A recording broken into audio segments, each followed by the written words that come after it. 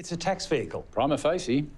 I knew it. I thought I was going mad. You're not. This structure is clearly set up to shift profits, avoid tax liabilities. So what's the next step? Well, I think we need to get on the front foot. Great.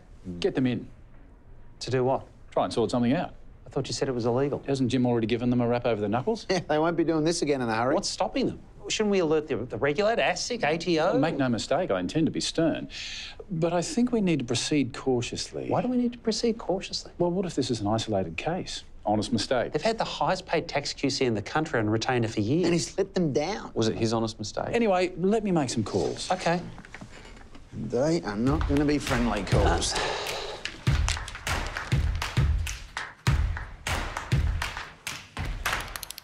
That side is their lawyers. And be it? ATO Corporate Governance Division, ASIC. They're facing some big guns.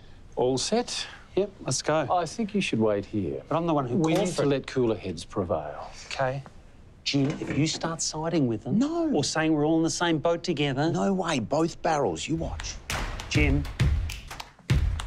OK, they're prepared to concede. They've rolled over. Well done, Tony. Credit to you. A lot of red faces in there. And? And I think we've come to a pretty acceptable arrangement. Namely... They've agreed, subject to formal ATO and ASIC approval, to restructure their corporate arrangements in return for an amnesty from prosecution. You proposed an amnesty? Actually, they proposed it. We support it.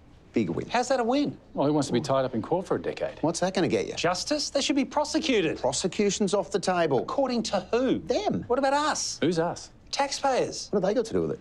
I don't follow. I mean, at the end of the day, we've given them an amnesty. Plus the fine, 200 grand. Each. Total. Corporate, not criminal. And they've agreed to pay it. It was their suggestion. They've also agreed to make a public statement. Guilty as charged. This goes out on ASIC letterhead today. Whilst we acknowledge the ASIC findings, this shall not in any way be deemed or construed as an admission of wrongdoing, liability, fault, improper action, or violation of any law or regulation now or at any time in the future, any such wrongdoing being expressly denied. Big win. Well done, Tony.